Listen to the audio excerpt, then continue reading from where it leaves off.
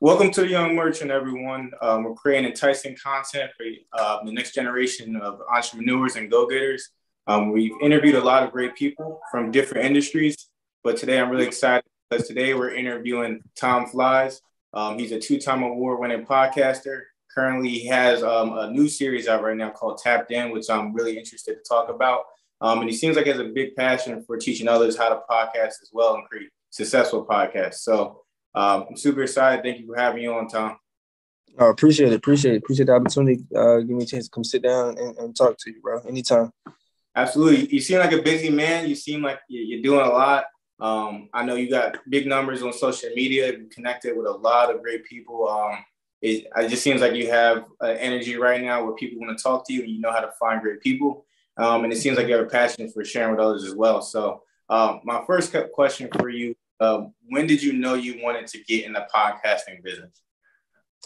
Well, I kind of knew to say early on, but not really early because I was like 20. But early on in the podcasting space, I felt like because I still around that time, I still found myself kind of explaining to people what that was. And even still, I remember rappers and stuff used to make jokes online about what is podcast or what is that, and it's a little, like not really anything significant. But I used to like, I always was fond of like just sports, pop culture, all of that, the sorts or whatever. And it was like right when Joe Budden started his podcast in like February 2015. I remember vividly. He started his show. And it was the first podcast I started really listening to. I used to listen to it, and I used to work overnight at Target, like overnight shift from like 10 to like 6:30. So I'm in the store locked in there by myself. Like, I mean, obviously my coworkers and stuff in there, but everybody's like spread out apart, just working on their own thing. So it was real quiet. So that's typically where I would listen to most of my shows and run through all the episodes. So I started listening to Joe Budden show. Then I became fond of Taxstone, who had a podcast, who's incarcerated right now, but Taxstone too. Then Charlemagne, Angela Yee's Lip Service, just different platforms from different people getting different insight. Like, and I would take and feed from each of those podcasts, and it kind of helped mold me into, what I wanted to do with my own brand. So I credit them all the time with kind of helping me just kind of find my way. And that's when I kind of knew, like, I'm like, I think I could be able to do this. Like, I felt like the radio broadcasting business, I guess, was kind of like gate kept in a sense, like where it's like you got to do certain things to kind of get here, or it's like who to kind of find your way to break yourself in, or if you went to school or whatever. And me, I didn't go to school, I didn't go to college for anything. So I'm like, podcasting is a space to where it's like literally like you can choose what you want to do. Like you can go ahead and record yourself and upload it yourself and feed it to the same people that's listening to the radio. And around that time, I kind of felt like the radio wave was kind of, the traditional radio wave was kind of just dying down at the time, that I knew podcast was going to become like the new press run around that time. So I'm like, I want to get a jump on this early. So I sat down. I was working at Target. I had two coworkers there. My guy who I started my first podcast with, his name is Boosie. And then he introduced me to his friend, whose name is Gunna. We started a podcast, and we did a podcast for about 5 years. 5 years, we had some success with it. Met a lot of dope people, a lot of connections, did a lot of stuff, broke down some barriers as far as in the city, Philadelphia. And that was literally it. Back like in 2015, I realized, like, I want to do something and create a space to where as though the people that can't traditionally find themselves into like the broadcasting business has a way in through like this podcasting.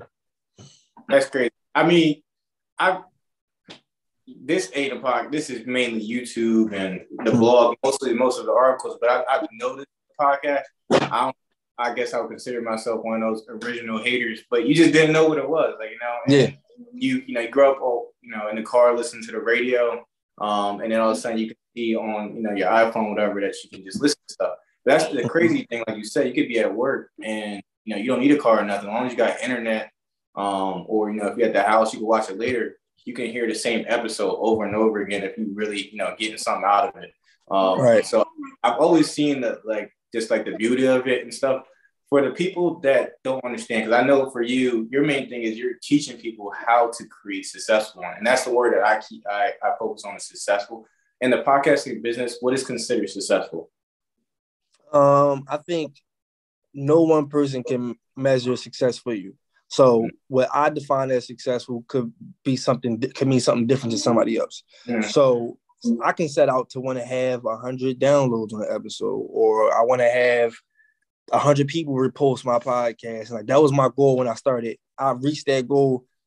I've reached some type of success with this, right? So one thing I try to preach to people is, it's easy to kind of look at the bigger shows and who's doing this on a certain level, and you want to mirror that or you want to reach that type goal. But I always tell people to be realistic with it. Like, don't go from 0 to 100.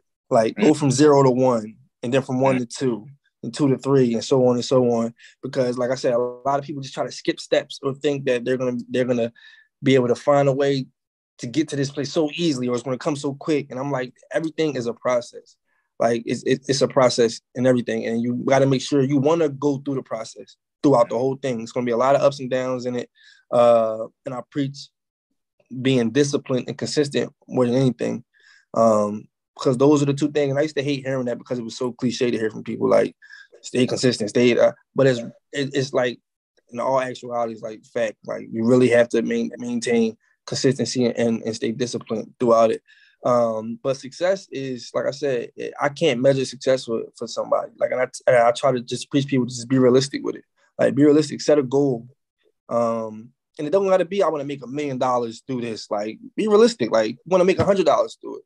Then how can you turn that 100 to 200 or 500, like whatever. Like, so I feel like once you set a realistic goal in front of you, then, like I said, and it'll make the process easy. You feel like you're growing with it. Like, it makes it's easier, I want to say, to kind of just grasp. Like, if you just kind of limit what you want to call as, like, this is successful because I did this, or it's like, nah, you successful if you uploaded a podcast or published or one person listened to it. Like, because I'm pretty sure at the time when you sitting around thinking about it, everything starts as an idea and it sounds crazy to people. Like, I couldn't imagine having 6,000 people listening to an episode or 10,000 people listening to it. And then once you get there, it's kind of like, yeah, I've done it. Like, I've done it. So success to me is, like I said, it's all personable. Like, it's all what you set for yourself. Like, I can't tell someone their podcast isn't successful because their numbers aren't like mine, or their numbers don't match this, or whatever. It's like, nah, whatever you deem is successful to you is success.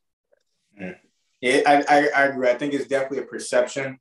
For some people, it could be money, like it needs to be an asset for them. For some people, like me, I'm a real estate agent. So for me, connections is everything. I don't hunt for the sell now because I know down the line you'll either sell or you need or you know somebody. So for me, I just talk to people every day about anything, and I just let them know. And so for me, like, if I had a podcast, that would matter more in music relationships than actually the money amount or the views or whatever. But I totally agree. Now for you, I've noticed you had a lot. I don't know if you knew people before, if you just know how to do it, but you had a lot of interesting interviews with people from like totally different stuff. And I know I'm not too big on, like, I don't know all the artists out like that. But I do know there was like the Philly Goats. Like, I think there are some young guys that come out. I see it everywhere. And then Wild 267 on there. You had I can't remember her name, but she was someone from WeTV. So you interview a lot of great people and a lot of people from different backgrounds. What is your tips, or how do you feel like what's a good strategy for getting good guests, whether you're on YouTube or a podcaster? How do you connect with these people? It's like you said, connections and relationships are everything. All of these people, and it kind of goes, it's kind of like the person prior becomes like the selling point to the next person. So it's like, basically it starts with maintaining relationships and building relationships. And it's like, okay, how do you do that? How do you meet a Wallow, or how do you meet the Philly Goat, or to even get to the Philly Goats or whatever? It's like, you have to start somewhere, and I can't really say how to start. I can just, what I try to do when I have my classes, I try to tell people where I started and what I started doing to kind of get out there and get myself out there and just show face whenever I could to be around these people. And ultimately, keep building on that, and that's going to lead somewhere. I don't know what it's going to lead to today, but I know that if I do this and do this right and keep staying with this, then it's gonna get me somewhere at some point eventually. And even on days when I couldn't even see it, like it's like I just came down here and for 20 minutes and all I got was a what's up from this person and a handshake, and then we exchanged names, who it was or whatever.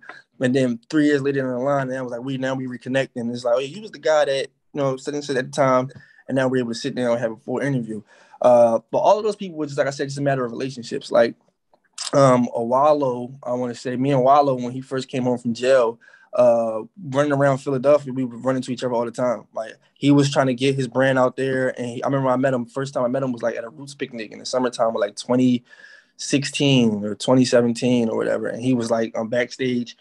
Excuse me, and just trying to give out shirts or whatever, and then I was backstage, and I just had my MacBook and I had my mic with me, and I was trying to get interviews from artists as they were passing by or whatever.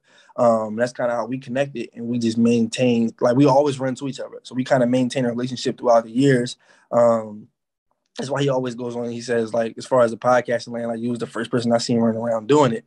Because I kind of set a precedent for everybody, because it was still very new. Like podcasting at that time was for people who was like in the studio, pre-recorded, and then you go home and you upload or whatever. I was doing it mobile. Like I was able to kind of, if I sat down with somebody at the time, I would be able to publish that interview right there on the spot. I could record it right then and there and then publish it literally right there on the spot. And at that time, it was still new to people. Like, oh, I've never seen nobody doing stuff like this. So just impressing people in that space. And then, like I said, just maintaining relationships like that. Relationships begin one way, and then it continues to build more. So we run into each other and see each other. Now we're becoming more comfortable to the point where, as though, you feel like you can say, I want to credit you with this or whatever. And then that knowing Wallo and having Wallo credit you leads to the next person. Okay, who's this person that Wallo just, let me go check them out and see who this person is. Then the next person comes along, and then they kind of see it. And it's like, okay, this person is valid. And that starts a relationship with the next person who you might have thought you couldn't get. Like I just told Gigi, Gigi McGuire, who's on Lip Service podcast, but she's also from Philadelphia, that I'm like, I used to, when we sat down to go do, because I also worked with Don't Call Me White Girl on her show as a producer. We went to do Lip Service, and I was sitting down with Angela Yee and all of them, and I'm just like, I had the chance to tell them, I'm like, yo, listen, man, I used to literally, like, y'all was one of the reasons why I started doing my podcast. Like, it's the inspiration to it. Like it's like a full circle moment now, to the point where I'm sitting here with y'all. We just kicking it, discussing stuff like that. Like, and I kind of always felt like I've seen myself in those shoes from the beginning. Like I've always looked at myself like, these people are my peers. Even though I might be unknown right now, but we're all in the same space, and I know I'm going to work hard enough to where I can get to that point where I can sit down and tell them this, or we're working and collabing on something 5-6 years ago. Like I've always kind of seen it for myself. So now that's to the point to where I feel like when I accomplish certain things or reach certain levels, and I don't kind of feel a certain way about it, it's like, because I've already seen it for myself. Like I've already envisioned me getting to this point. So it doesn't feel like hey man, pat yourself on the back. It's like, nah, I already knew this was going to happen. Like, and that's just how, like I said, just building relationships is just like it's different for everybody, but you got to make sure you maintain a relationship and go about it the right way with people. Like, because I could have faulted so many relationships with everybody I've met over the years. Literally everybody. I started out in this game knowing nobody at all. Anybody you see me with, Wallo, GG, the Goats, Core, Lil Mo, I know nobody, bro. It's just a simple fact that I know how to maneuver in certain spaces, in certain areas, and I know how to stay on top of relationships and go about it the right way. Like, and that will garner somebody some respect, like a sense of respect. Like, you don't move around like you're too pushy and really trying to get something done. You just maneuver the right way. People are going to see that already in you. Like, I like how this guy moves. I like how he's shaking and moving around. I want to do something with him. Like, don't force the issue. Don't press it. Let it come naturally. It might not be there in that first month you meet the person. It might not be in the first 5 months you meet that person. But ultimately, if you stick with it and stay consistent with it and maneuver the right way, it's probably going to be in that 6 month. Like, and that person's going to grant you whatever it is you want, and then we're willing to work with you. And that's kind of how I built relationships with people. Like, literally everything came to fruition for me last year with, I was able to land so many people down the line. Like, it was like, okay, we did a Miss J, let's go get Gigi. We did Gigi, let's go get Wallo. Now it's like, okay, the person after that I'm reaching out to is seeing who I've worked with prior. So it was like, okay, cool, I want to keep it going. Like, and then just me being from Philadelphia, it kind of, and nobody really being in this space and taking an initiative to kind of be like the media personality that has the bridge between the youth and then like I'm not that old, I'm 28, but the youth as far as like around my brother's age, like early on, like 20, 21, all the rappers and then the people I kind of feel like which is in my age bracket and so on, I became the bridge for that. And it was like the youth respect me enough to come sit down with me because they look at me like, hey man, you the top media personality, or we feel like in the area that's covering everything. And then other people kind of see me on the up and up. It's like we had that same respect for you. So ultimately, that's kind of what it came down to. Relationships came down just by chance and knowing how to maneuver around in certain spaces. I think that was I mean, like that's how I am. Like that's literally like in real estate. I work for Mercedes. I was top salesman for Mercedes, Subaru.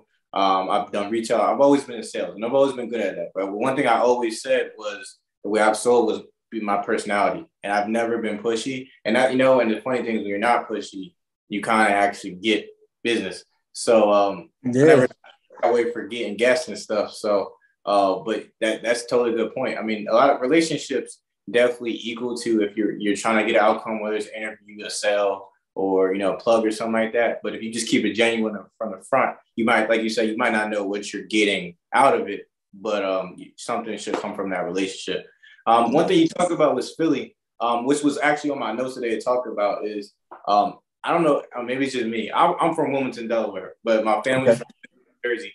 And it just seems like it's just like Philly's loud right now. Like it just seems like a lot of people are doing stuff. And just, whether it's artists, I got buddies that are like getting big media deals from big companies. And like there's artists coming up. I always butcher his name, Core. Getting signed with Dream Chasers. Like there's just so many people doing right now. And I just didn't know. Do you think there's something going on right now? You think it's a time right now, or you just think, up right now?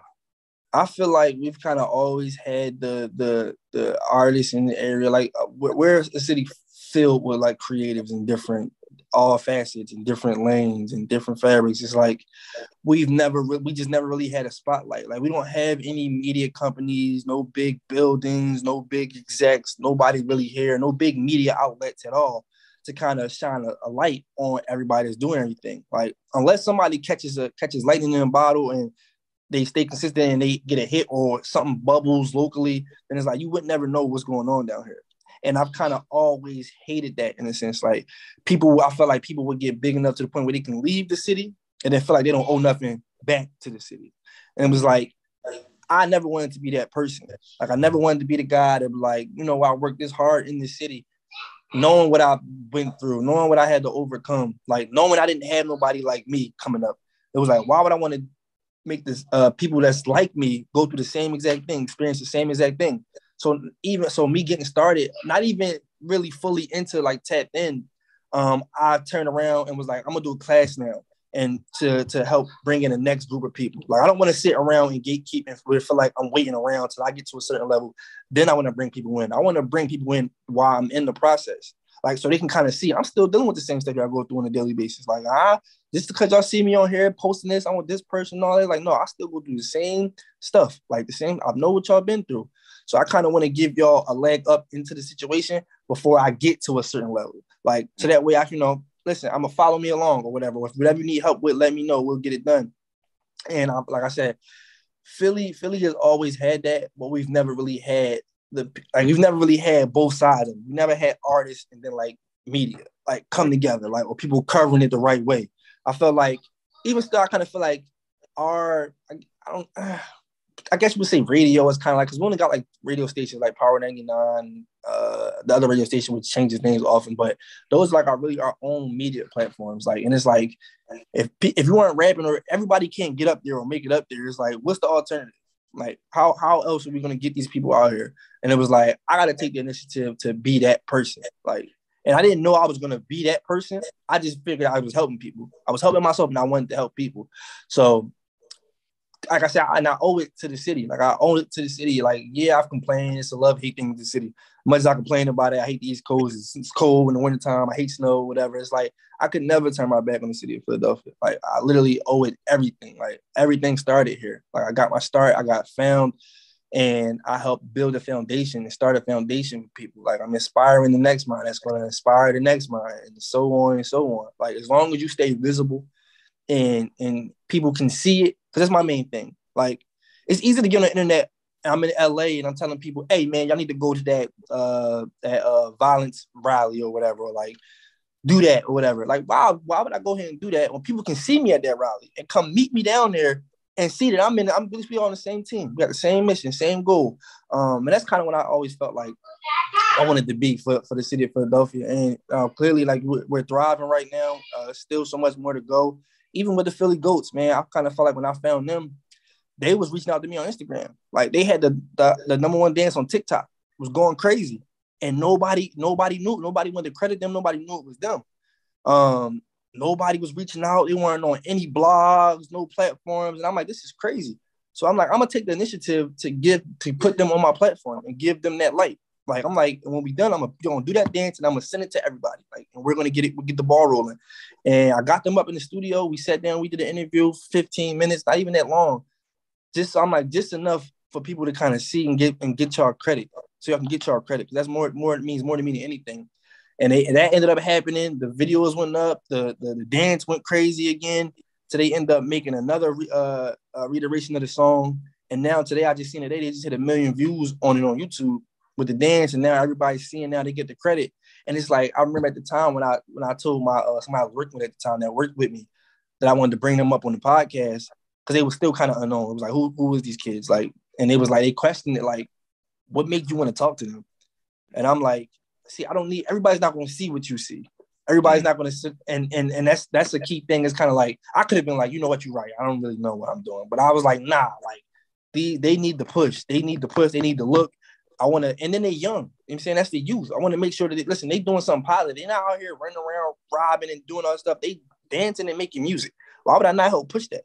Like, and that was more so the goal for me. Like, and now seeing them thrive and they still hit me and say thank you and all that type of stuff. It's like, that's all I wanted was to see the next person, you know, just thrive in whatever it is they're doing. So if I can help and assist in anywhere I can, as long as in the city of Philadelphia and surrounding areas with anybody, but you know, I'm all for it. Yeah, man. I think it's good, man. I mean, whether you're from Philly or whatever, I don't think it's wrong if you because I used to battle with that. I'm from Delaware, second smallest state. So yeah. I mean, it's not wrong if you do leave. It's not wrong if you leave. I just feel like it's something wrong if you feel like you're better than where you're from, if you don't try to get back to the people that help you. Because not everybody make it out, especially in Philly. So, I mean, I think you should, you know, especially the people that helped you, whether it's one person or 100, like you do kind of, you know, owe something to your city in some way. And I think that's important because I feel like a lot of people kind of, when they do make it out, just you would never know. Like you would just never know they were from Philly, or you just never know they're from Delaware. So I don't think everything that you do has to be, you know, for that, you know, for your city. But I definitely think you should contribute something and make your city better and try to make the next gen better. So that's been a reason why I made this blog. I mean, I just felt like I had like a lot of people reaching out about real estate. I grew up. A lot of people say they didn't get taught about money. I don't go that far. I just feel like in school I never even knew what a real estate agent was, or certain career. You probably never heard of podcasts in school. Like you just never. I always say the stuff we kind of grow fond to. So some of the time, the stuff we never learned in school. Like I used to be in school, and I remember I used to always ask, "What do you want to be?" You know, to get asked that question early on. Like, "What do you want to be when you grow up?" A policeman, fireman, doctor, nurse, lawyer. And I was like, I don't want to be any of that. Like, I know I don't want to do any of that. Like, none of that stuff interests me. But it was like throughout my life, I used to kind of like, yo, what does interest me, right? And I found there was a multitude of things, like literally a lot of stuff. And I'm like, well, what's the career path for liking all of these things? Like, it's no one set thing. And it was like, oh man, you can create your own. Like, that was the beauty of it. They never told us that. Like, you literally go through life stressing, like, I got to find something that fits me, that suits me, and what I'm going to do. And the whole time it's like, bro, you can create your own as long as you stay dedicated to it and ready to work behind it the same way you would if you get a job as a lawyer or a doctor. And that's one of the things I like to teach people is like, yo, you can do it on your own. Like, Not to say that I'm proof of anything, because I'm still in that process too. I mean, I could be a figure for something, but you can still do it on your own. If you like skating or you like knitting or you like painting, you can turn that and do whatever you want with it. Like, that's the beauty of it. Yeah, I feel like, I think I was reading something out there, like, it's not that entrepreneurship wasn't there before. There was just no term and nobody was talking about it. Exactly. It's like you had to, some people knock college and all that stuff. I don't. I just feel like you should know what you want to go. Like, I would never want a surgeon to be doing surgery on me that didn't go to school. But there's other stuff that people want to do that they didn't have to go to college for, or you can take classes here and there. And I feel like a lot of times we weren't told that you could make your own business, or you could. And when I say make my own business, it doesn't mean I'm going to become a landscaper. Like, you could be whatever, like you say, you can make your own business. And a misconception which you've been pushing is it's not going to be easy, especially if you're making something that either has not been done before, or you find a hole in the gap, or something that is that specific for you.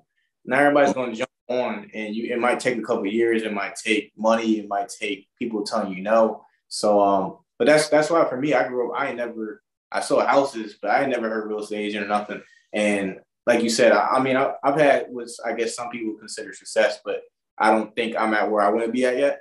But I do know a lot of people are reaching out to me with just DMs, text messages, calling, how'd you get your license? And I'm thinking, it's kind of easy to get in. It's just, it might be hard to be successful, but it's easy to get in. And people just don't know how.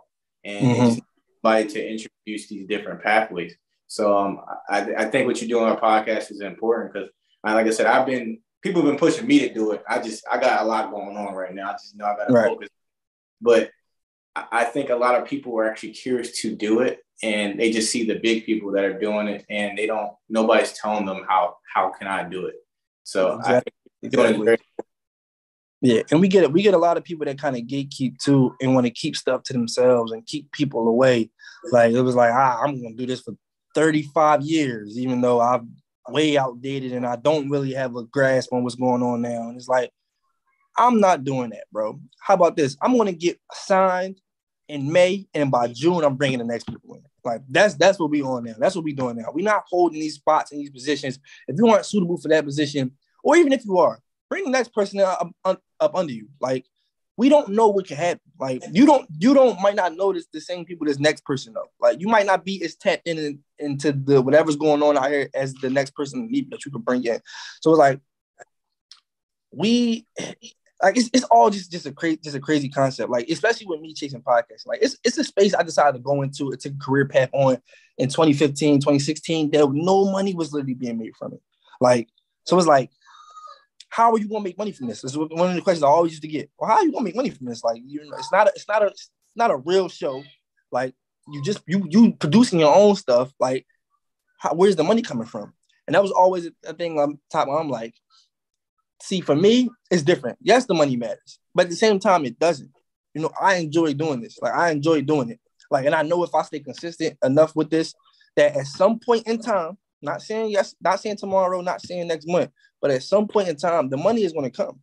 Like, and it's going to come naturally. I'm not forcing it. Like, I'm not going to go ahead and try to push it and move around like I'm trying to be on a money grab. It's like, nah, people are going to be able to identify if you're genuine or if it's sincere. Like, that's what people respect, authenticity more than anything. Like, I like this person because this person's real transparent. They be honest. Not because they on here talking about, I need to get this money. We need to find out how we're going to make this, get people to pay us for this. And it's like, nah, bro, it's not going to work.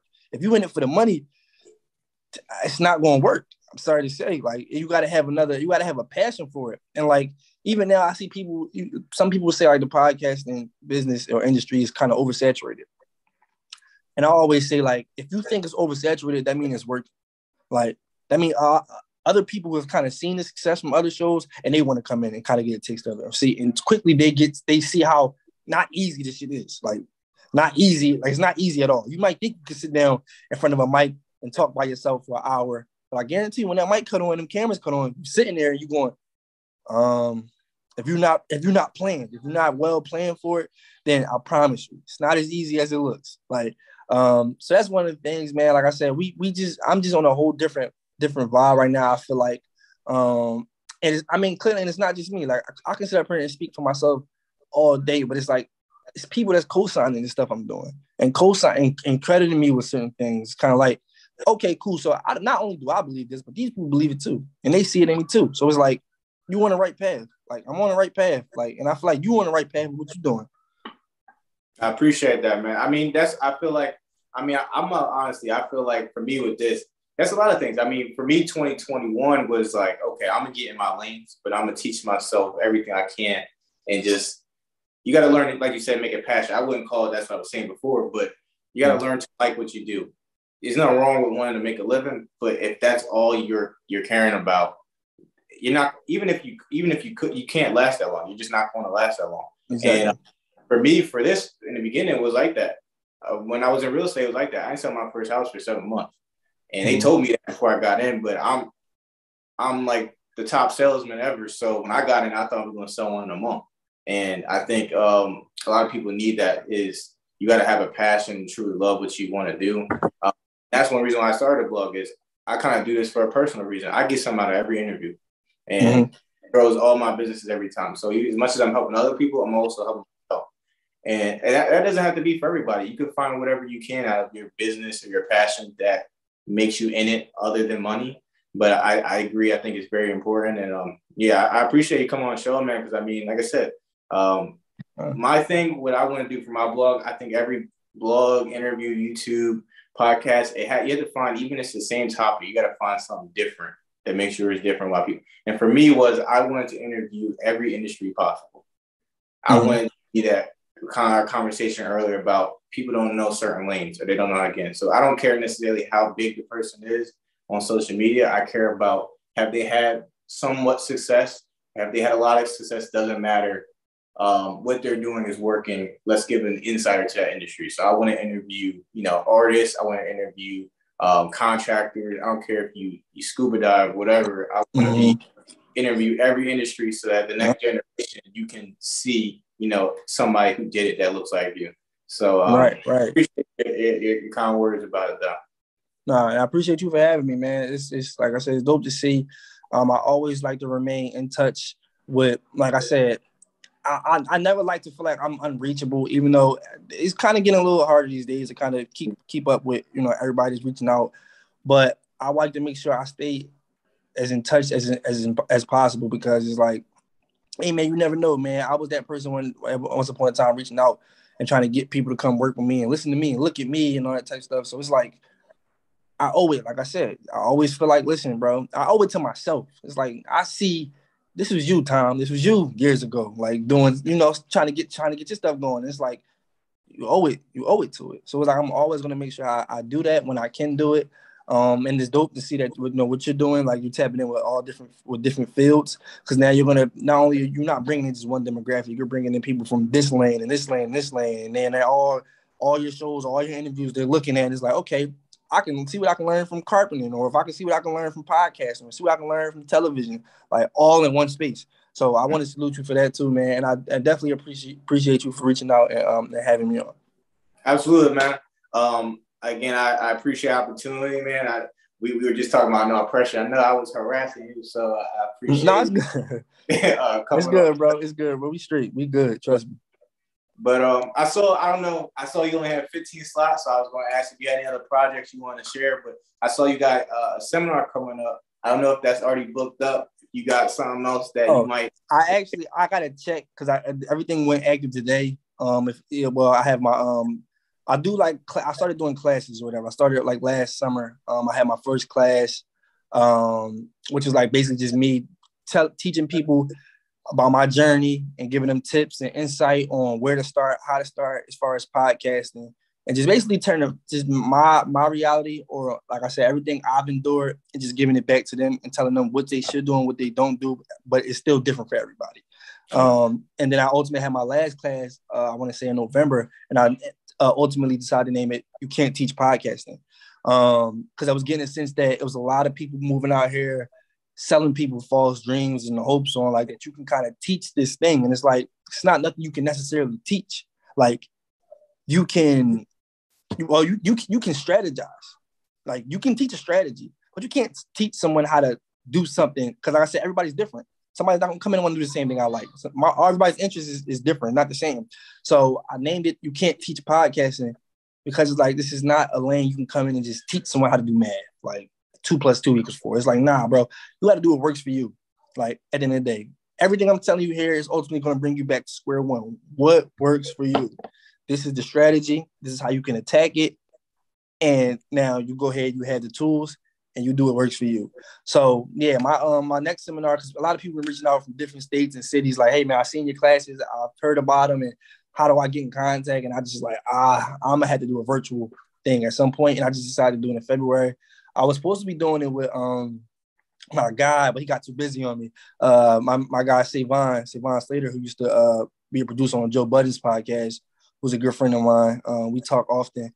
So he was supposed to be doing it with me, but we got this, you know, he's busy too, just like I am. So I said, you know what, I'm just gonna do it. You typically only do limited seating, so my classes will only be like 8 people. Like, so it's like you either get in or you don't.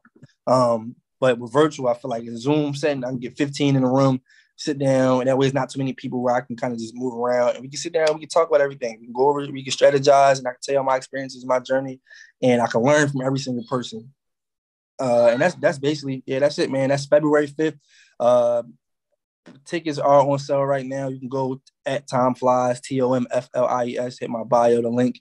And purchase a ticket, man. Listen, come kick it with me. I might have some people drop by. I always do in my classes. If anybody's been in my classes, know. So you never know, man. I might have somebody pop in and speak to people too. So definitely. Fair enough, man. I'm gonna have a link below, so y'all definitely gotta tap in. Also, speaking of tapped in, you got the series too. So people can check that out too as well. I've seen a couple episodes. Conversation great. I like that they're authentic and it's real people, local people as well. So definitely tap in for that too as well. Yeah, tapped in with Tom Flies, man. Hip Hop's in 1987. I reached a partnership with them, so now all my episodes are available on Hip Hop's in 1987. I'm going to be running their podcast department over there. So that means not only am I doing my show, but I'm also surveying the field for other shows and stuff too. So listen, man, that's what we're doing. We staying tapped in all 2022 and beyond. Fair enough, man. Y'all gotta keep up with him. I'm gonna have all your info below, so definitely follow him on IG. I know he's on YouTube, and then any other links we'll also have below. But we appreciate it, man. Anybody watching this, I hope you guys got some info out of this. If you're thinking about creating a podcast, if you're in Philly or anywhere else, and you're thinking about something I can do, this might be a lane for you. But again, hit up Tom Flies. He'll help you, just steer you in the right direction. But again, it's going to be up to you to make your dreams happen. So otherwise, I appreciate you tuning in. Till next time.